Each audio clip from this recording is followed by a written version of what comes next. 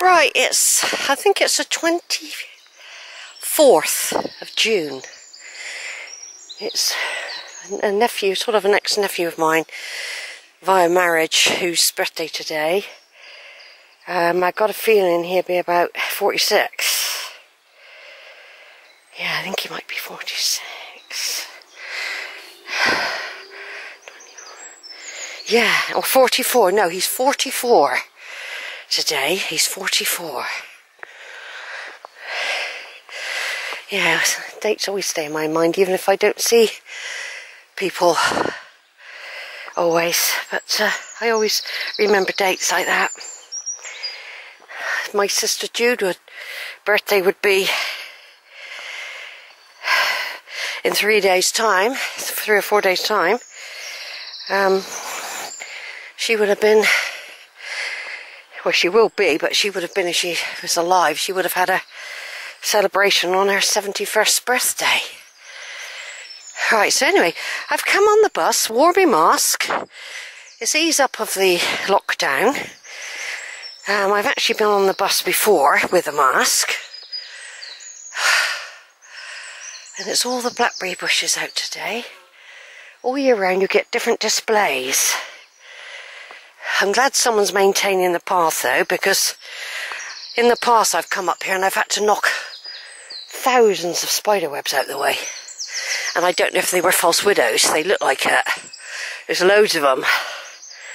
But it looks to me, because someone else has been up here, they've cleared the track. Just met an elderly gentleman a minute ago, telling me about a bird of prey feathers up here. Or a bird of prey had attacked something. He said they're often known to be kites up here. Bird kites. So anyway, I thought I'd come out. It's going to be 25 to 27 degrees today. We've had some very strange weather this year. We really have. It's like being in a time warp. I think summer's arrived. Tomorrow's going to be even hotter and it could reach 33 degrees. So today, there's all the feathers, look. Maybe a fox had got it. Look, there's the feathers. Could be that a fox got it. Or it was just pruning itself. So I thought, yeah, get out. I am doing a bit of exploring today though. So there will be quite big gaps in a minute. I've just thought I'd do an introduction as I come up through this lovely wood at Hutton. A stone throw from the bus stop where I get off. Well, a bit more than a stone throw, but ain't far, a couple 100 yards. Yeah, what other plan is today is to go through Hutton Woods like I normally do, go to Canada Combe, and then go down a path I've only never done once. It's a bridle path, and it's called the bridle path. And it'll take me down quite a long, bumpy road, unless it's been improved. Bumpy track, I mean. And until I get to a bridge. It's a pedestrian bridge, or cyclists. And it'll take me towards Banwell Woods, Banwell Camp, Banwell Caves, which I know aren't open. They definitely wouldn't be open this time of year, but there's a lot of history. Banwell was probably a hill fort, you see. Once again, I will look it all up. And it's lovely, isn't it? The lovely blackberry bushes, these are. Blanket of them. I'll just stop and take a picture. Right, back on again, on the track. Going up, I'm going up.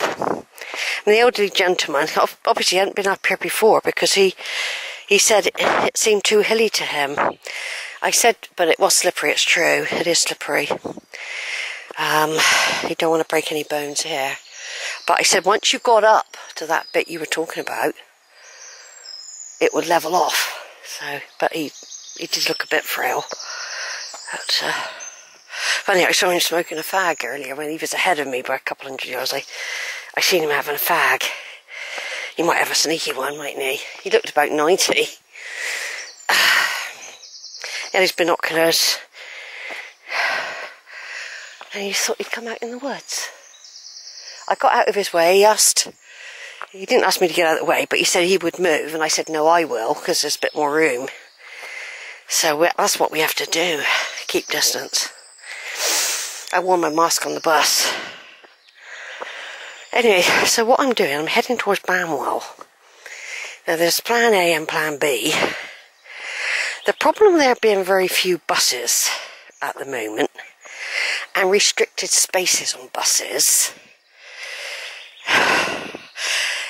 and ridiculous gaps in times, it could be risky for me to think I could get the Wells bus at Banwell back. Because they've half the number of seats available, if not more, you could be waiting there and it's the last bus and they won't let you on because of the keeping the rules. But I would have thought they could if you wore a mask. But so it's a bit dodgy at the moment thinking about doing that, because imagine I went on a big hike round Cheddar and on the Mendips thinking I'll get the very last bus back and it's packed. What are they going to do? Leave me there? They just drive past me, and that's too far for me to walk back from Cheddar. You know, I must top up my phone. I've got emergency only. Keep forgetting I can top it up. Forget every time. I'll do it next time I go in town. I should have done it yesterday. I always forget I do.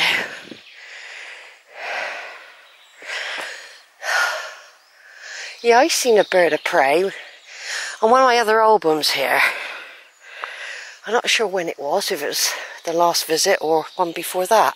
I've been over here a lot this year, over Hutton. It's accessible. I can even walk here, over the other side of the Roman road. I can actually walk here if I wanted to. And I have done, when I'd done a massive hike once that lasted 9 to 10 hours.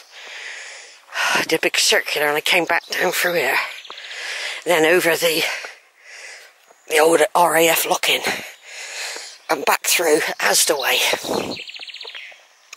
That big walk was about the 23rd of March or the day before, just before the huge lockdown.